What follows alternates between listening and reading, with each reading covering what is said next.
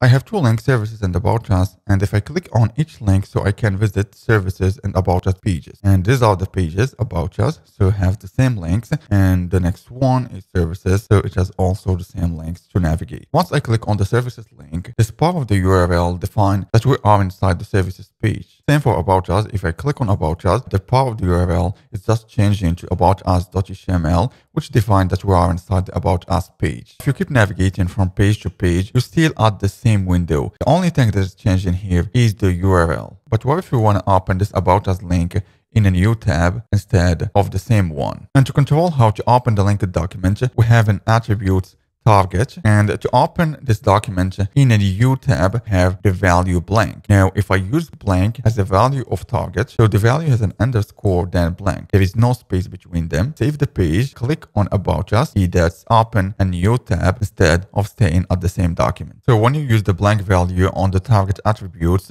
you open the linked document in a new tab instead of the same one. Blank is not the only value that can be used for target. We have also self. Self is used to open the linked document in the same window. Okay, if I click in about us, you see that is opened at the same window. I'm sure that you are asking yourself why at first you should use the target self to open the linked document in the same window. Even if we remove it, the behavior of the link will not change. It will open the link at the same window. And to see the difference, let's just return first this target self, which means that we want to open this link on the same document. Then we have a tag that it is used to specify a default URL and the default target for all the links. Let's just use this tag. We have base, and this is the default URL, and the default target I will go for blank, which means that if I click on every link here, so it will open the link on a new tab instead of the same document. I can even remove this target self, save the page. If I click on about us, you see that it's open on a new tab, even if I'm not specifying this target in any of the links. So this base tag specifies default URL and default target for all the links within the document. Okay, if I click on about us, it will open a new tab. Now, if I use